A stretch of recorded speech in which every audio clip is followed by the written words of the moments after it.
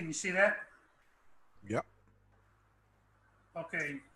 So one of the things that we did that I think is very important is when we went through, and you can go back and look at the video that we shared back with the spaceship configuration, where we showed how we made the H3, where we pulled the carbon out of, or disassociated it from This is the mystery we are asking for.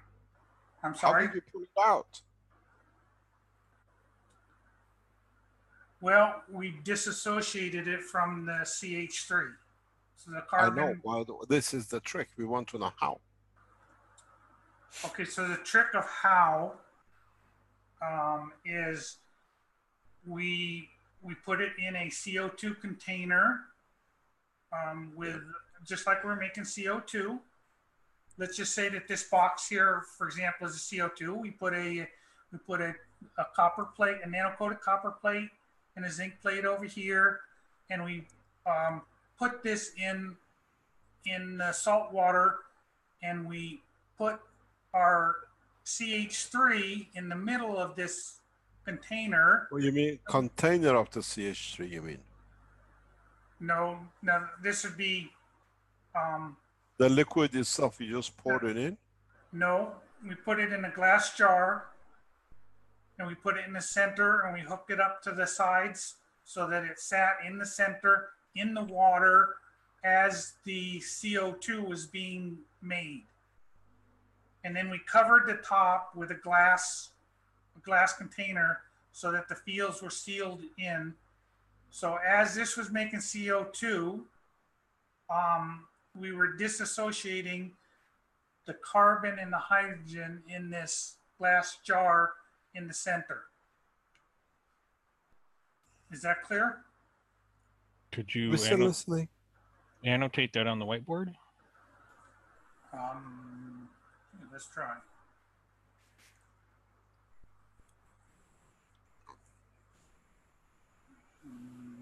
When you share your screen, the top row has the whiteboard option. Which one is the whiteboard? I see the annotate.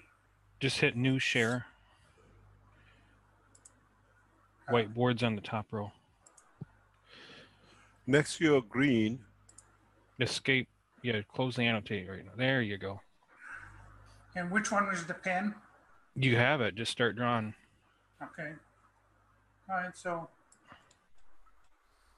here's our CO2 box. Nano-coated copper. Zinc plate.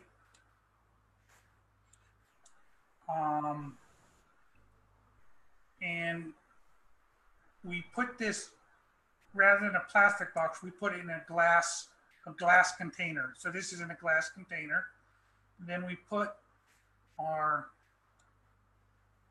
container of CH3.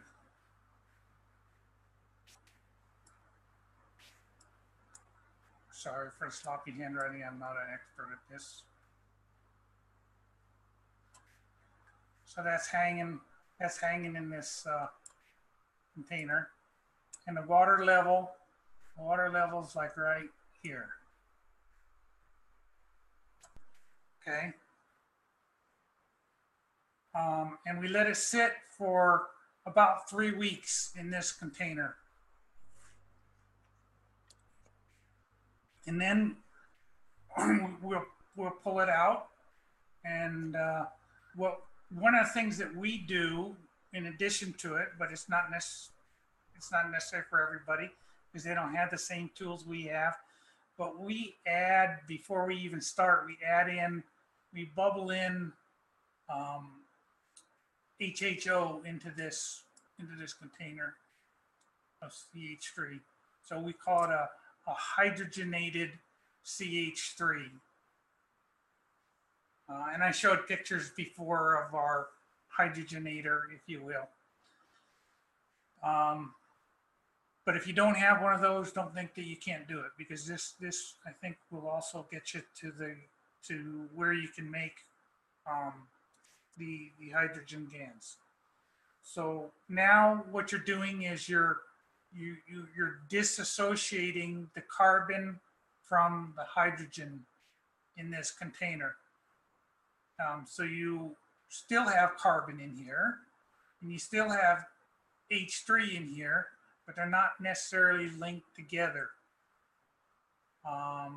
And that's how we make it. Now, what we do when we're making our hydrogen is we'll take this same material, because we also believe that what's in here also is that this isn't necessarily all H3. It's also, because we hydrogenated it with HHO, it also contains H2, some degree of H2,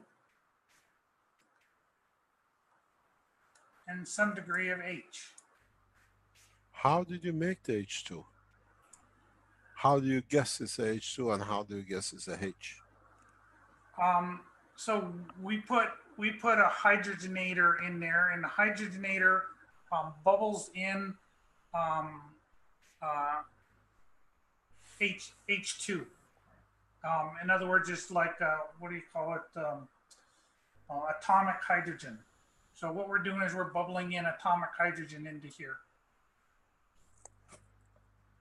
You mean molecular hydrogen? Atomic would be H, right? I don't know what you call it. It's the same stuff that you use to power your to run your cars on water. Hydrogen gas, basically, right? Yeah, like a hydrogen gas. But not the HHO. I believe it's an HHO, hydrogen gas. That's what I've been told it was. Would it be possible that once you made the H3 and you now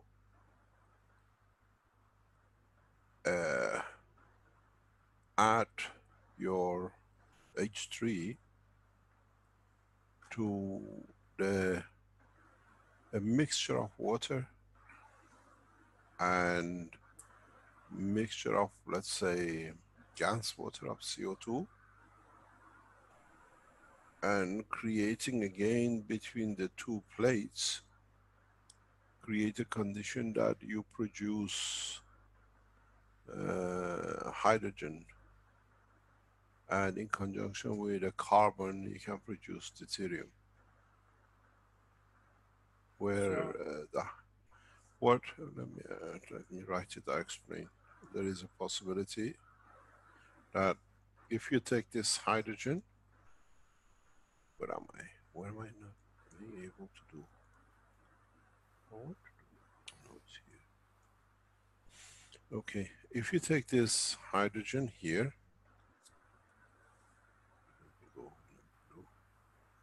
this H3 here, and take it to another box where you have a copper and zinc, and sorry, if I take it here and put it back in another composition of salt, different salt than this salt, different composition, and you allow H3, which you added at the bottom, to interact with a new copper, which this copper, if you seal the top, sorry, it needs carbon, that if you close the top, will allow this extra carbon which is in there, and you have a H3 which you have there, to this time extract additional what do you call, oxygen from the atmosphere without a cap, and then you will get a H2O and CO2, and what is left over will be additional hydrogen, which should be a different color material inside. using a pure water and or a salt water which is different density than the outside. You still get your CO2 from the oxygen which is getting pulled from the water to create the CO2 in conjunction with the carbon. And at that point, whatever is coming as an amino acid which is different than outside allows you to create a water. And then you should get a pure hydrogen.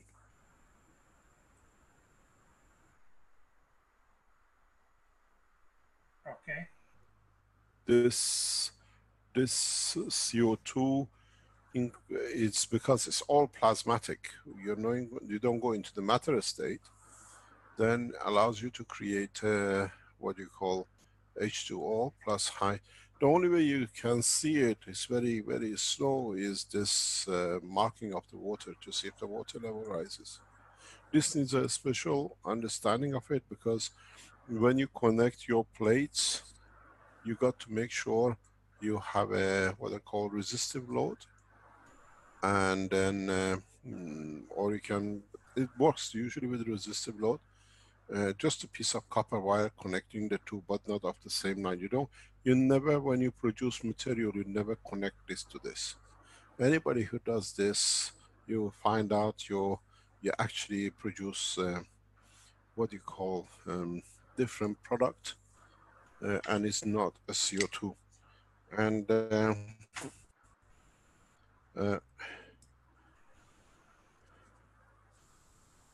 the production of the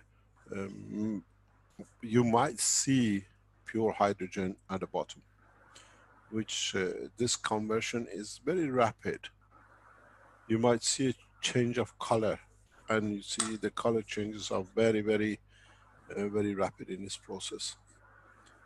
The when you connect the two wires, two plates with one wire, you are not using um, what you call um, use a chemical reaction, even though it looks exactly the same. But what it looks like when you do a direct connection, most of you'll find out you might get two types of Gans separation. But when you create a separation, because now it has to go through what you call it, interface of the wire, then you create a different environment. There is something which is very interesting, a number of points you have to remember, maybe over years of doing this kind of nano making and gas making has slipped your mind, is that the reason we use salt is not only because of the planetary condition, but salt has a very typical common denominator with, if you look at it, can lead to or can lead to near enough going towards chloric acid. Those of you who find mixture of gases in it, it means you most probably have connected directly. You gone into the battery operation. And, you go into the battery operation. Where here, you go through salt condition. This is what life on this planet depends on.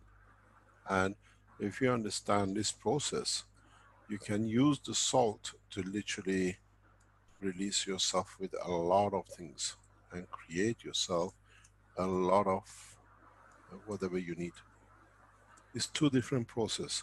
One is gravitational process, one is magnetical process.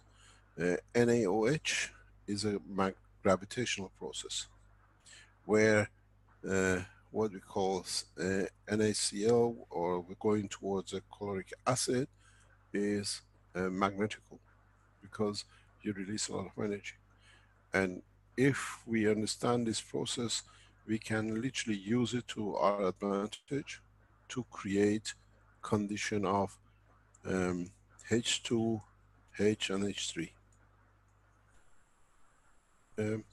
None of you plays with this. I've seen one or two people very early stages played with this and they left it because they couldn't understand. So if you change your salinity and you feed in H3, or bring what H3 you think you produced into a new environment, now you can decide on the salinity or alkalineness, or if you connect the lines to be acid condition, then you go through matter state. Then if you go to the sodium, you go through the plasma state, or what we call cycle of life. This is the difference in the whole understanding and the work of what you see